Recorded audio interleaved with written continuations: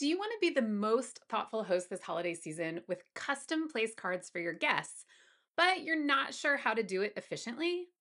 Hi, I'm Katie Devlin of the Laser Foundry, and in today's workshop, I'll show you how to use the new free LightBurn Art Library files, plus variable text to make it a quick and easy setup. The project we'll be making today is a leaf place card. To do this, we'll cover downloading and installing the LightBurn Art Libraries, modifying the designs to suit your needs, adding the text to the design, how to use variable text to create one design and use it for multiple personalized items at once, creating the files needed to use variable text, and optimization settings to improve the speed of your job. We're keeping it super simple today, so the only supply you'll need to follow along is a plywood of your choice. Before we begin our project, let's review art libraries in LightBurn. Art libraries allow you to quickly access specific artwork directly within LightBurn, rather than finding it on your computer and importing for each use. You can have multiple art libraries and easily swap between them. So you may want to organize by style of artwork, SVG or image, client work, or personal, whatever makes the most sense for the work you do. The team at LightBurn recently released new free art libraries, full of designs that you can use for your projects. These are a great starting point for any project, especially since you know they have already been optimized for use within LightBurn. In certain designs, you'll see different parts of the designs placed on different layers. This will allow you to quickly set your engraving layers versus your cut layers. The art can be used in both your personal projects and for items that you choose to sell.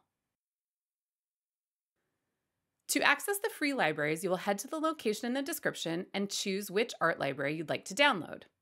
The download will start automatically to your downloads folder. Once you've downloaded, you'll head into LightBurn and open the art library window if it isn't already open in your workspace. From there, you'll choose to load an art library and will need to find the library in the location you saved the download. The file will have a .lbart extension, so you can search for that if you're unsure where your library ended up. Now, the art is available to use in any project.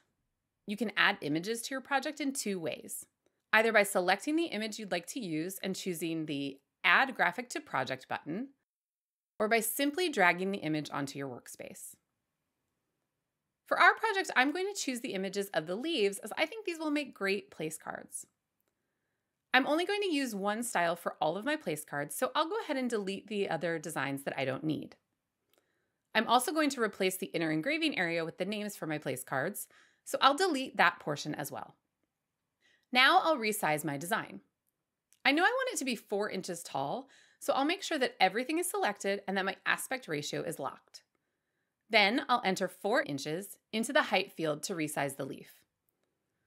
Once that is finished, I'm ready to add the name text box that I'd like to use for my variable text. Before understanding the power of variable text, I would have created each place card individually, but we don't need to do that today. So before we set up our design for variable text, let's briefly cover what variable text is and what we need to complete to use it in LightBurn.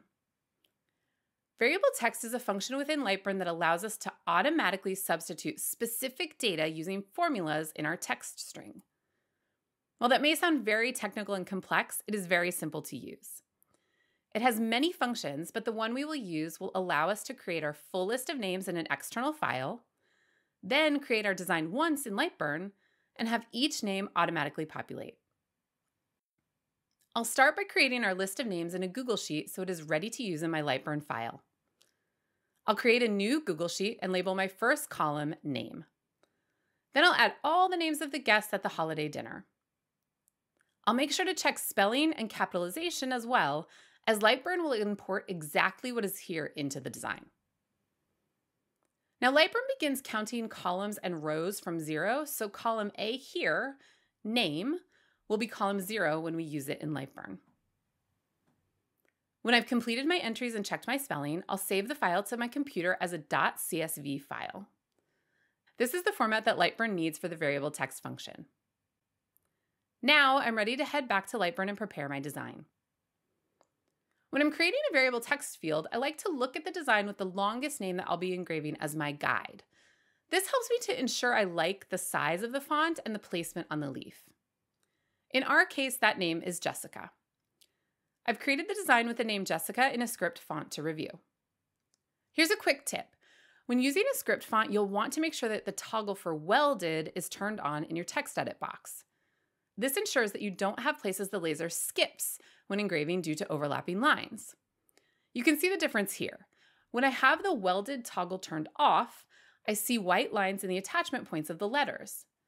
Those areas wouldn't engrave if I were to leave my file as is. When I turn on the welded toggle, you can see those disappear and I'm prepared for a clean engraving. Once I like the placement of the name Jessica on my leaf, I'm going to change the text box to accept variable text. First, I'll confirm that the text in the box is aligned to the middle both vertically and horizontally. Then I'm going to change the type of text from normal to merge CSV. This step enables the variable text formulas to be read. Before entering the formula in place of the name, I want to load the CSV file we created earlier that LightBurn will need to read. To do this, I'll open the variable text window by clicking on the top of the window to enable the window in this pane. Once it is open, I will click the Browse button to find my downloaded file. Now I'll change the text of Jessica to be the formula I need for variable text. In this case, that formula is %0. This formula says to replace the text with the values in column 0 from our file. Remember, LightBurn starts counting from 0, so our column A equates to column 0. If you're curious to learn more about additional formulas, you can check out LightBurn's documentation, which you'll find in a link in the description. Now this is where the magic happens. In the variable text box, I'll change the current number to 1. Just like LightBurn counts the columns from 0, it does the same for the rows as well. Our row 0 was name, so our first name is in row 1. Now I can press the test button and I'll see that the %0 changes to the first name in our list, just like magic. I can test other names by either advancing with the arrow buttons or choosing a random number to test. If I feel good about how my names are presenting, I'm ready to move on to the next step. There are 2 additional steps you can take here if you're working with names or text that vary greatly in length. First, you can set the max width of your text box to ensure that your name doesn't end up larger than your item. In this case, I'd set it to about 85 millimeters to keep it inside my leaf. When you make this choice, you'll want to decide if you use squeeze or not. LightBurn needs to understand how to resize any text that doesn't fit naturally in the box size you've selected. It can either reduce the font size, no squeeze, or maintain the height of the font and squeeze the letters together. Squeeze toggled on. This will be a matter of personal preference for the project you're working on. Since I've tested for my largest name and think most of my names should fit well within my box, I'm going to toggle squeeze on. Now we've seen how we create the first item. How do we get multiples on our sheet to each engrave a different name? We'll use the grid array tool. Before I create my array, I want to set up a tool layer to represent the 12-inch by 18-inch Baltic birch sheet that I'm using. Now I'll have a visual as I set up my copies.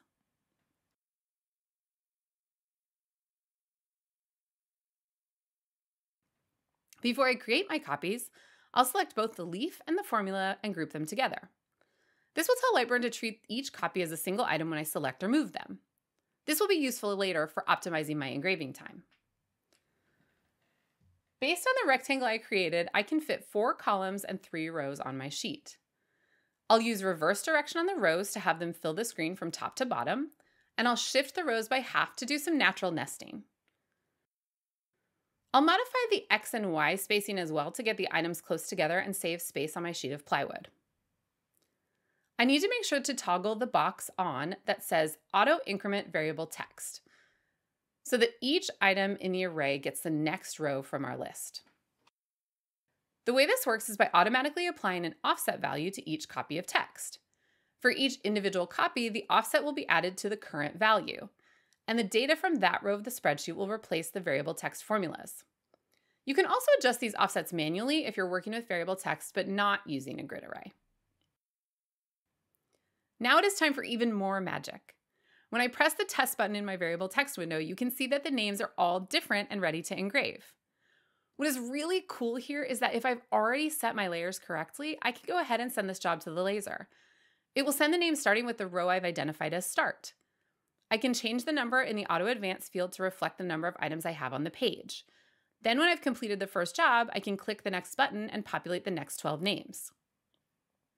If I want to automate it even further, I can toggle on the auto advance button and the next 12 names will be ready to run after I've sent the job to the laser with either the start or send buttons. Now this is awesome, right? You can easily set up multiple sheets fast for your projects.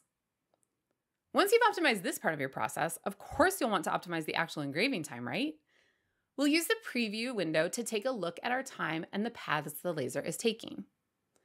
Currently, my engraving laser is set to fill all shapes at once. And you can see in the preview window that my gantry head is going to travel all the way across the bed to do each line. LightBurn expects this to take approximately 23 minutes.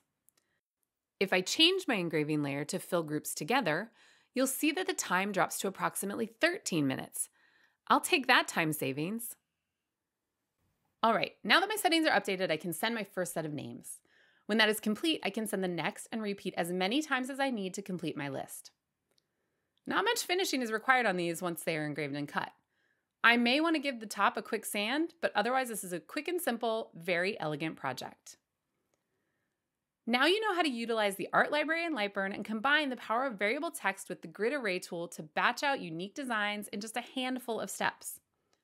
Remember, practice makes perfect, and the more you put these tools to use, the quicker each project will go. Be sure to like and subscribe for more LightBurn workshop videos.